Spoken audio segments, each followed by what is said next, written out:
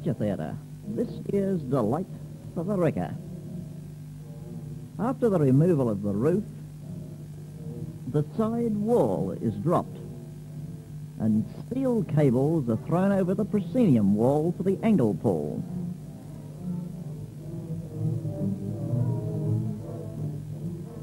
As the riggers prepare the next cable at the top of a 60-foot wall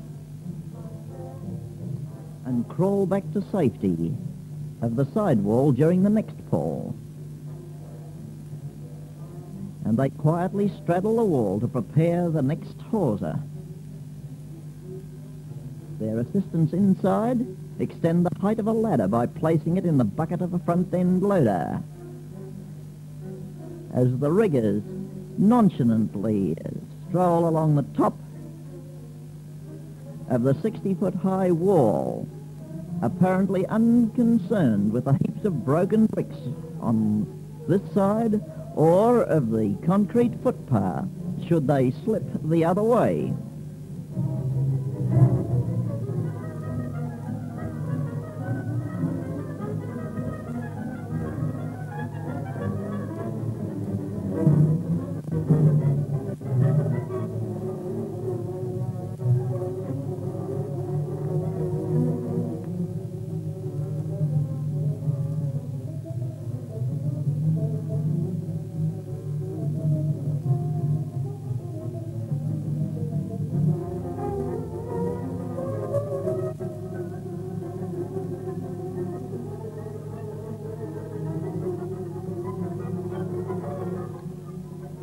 With the 10-ton loader straining, the next pull commences.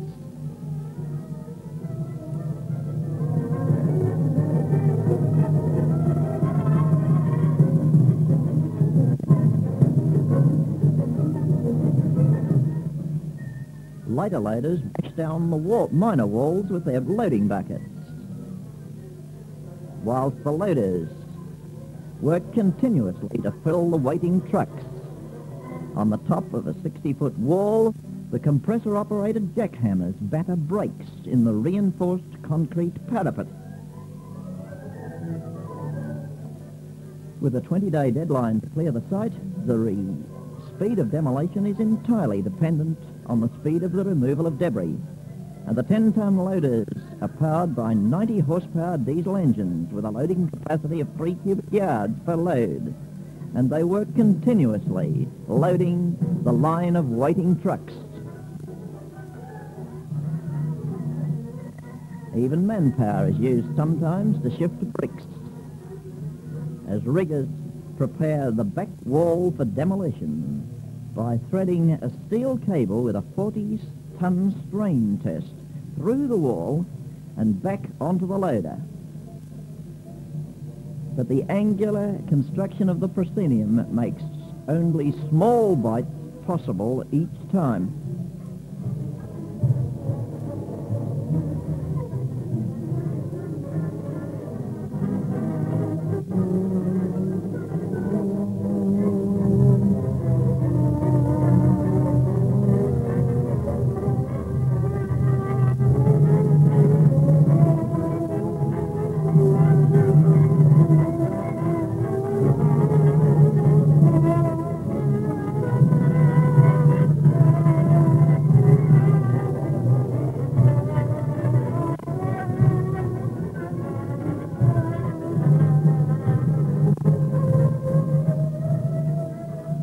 After each pull, riggers carefully remove loose bricks as a safety precaution.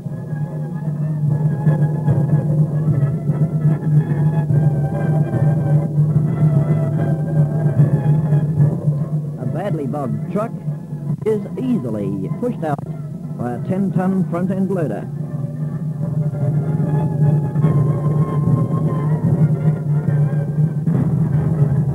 A 60-ton section of the side wall falls with the loaders working frantically in reverse gear to avoid being caught by the top section of the wall.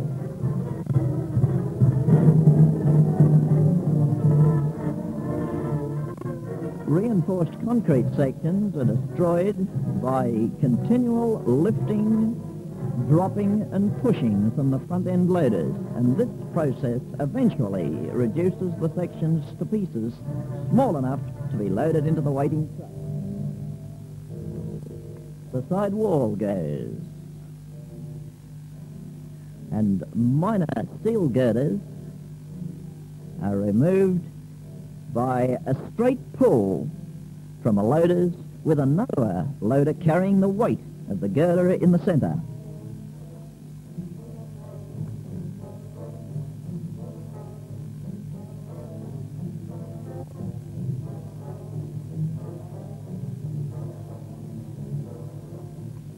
Another major worry of the demolition companies is the loss of material by pilferers. Second-hand bricks worth £7 a thousand seem to disappear each time the boss looks the other way. Palings are even removed from neighbouring fences to help with the easy disappearance of the loot.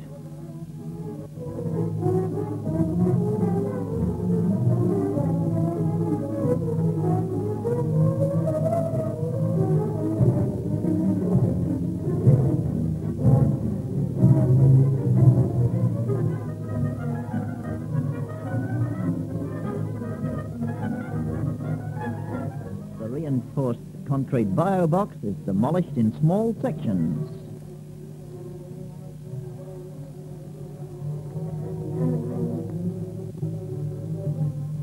But the 10-ton balcony girder, which is a valuable salvage item, is carefully removed by this powerful mobile crane costing $50,000.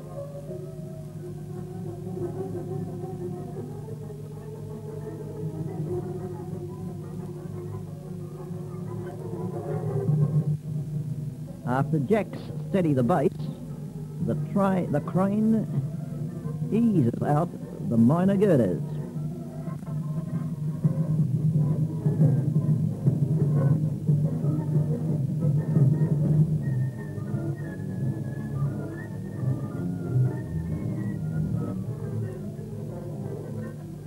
The main balcony girder, 70 feet long and 5 feet high and 10 tons in weight, is a nightmare to the wrecker, as he has to find an immediate buyer for it to save fantastic additional cutting costs of removal to his own wrecking yards.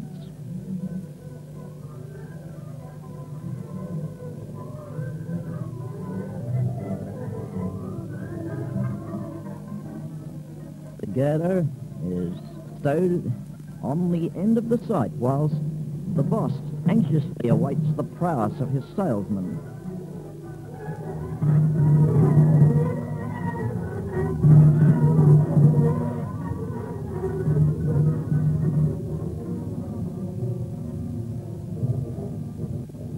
The ticket box leaves the greener pastures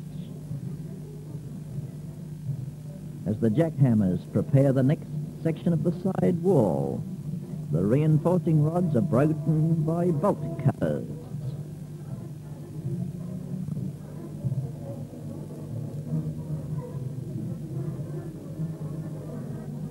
The wall resists the efforts of the loaders, and additional breaks have to be made in the wall before the pull is successful.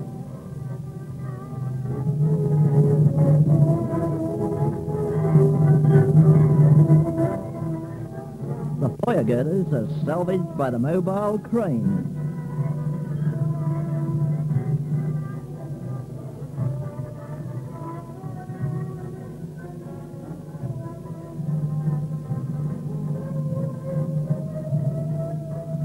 At times, the loads placed on the trucks do seem a little excessive, and the springs certainly sag as the weight is taken.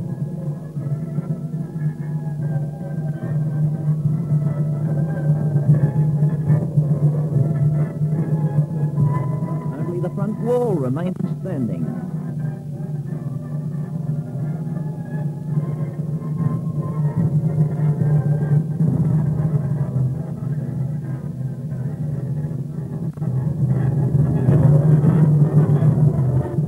And oxy torches are used to cut away the final holding girders.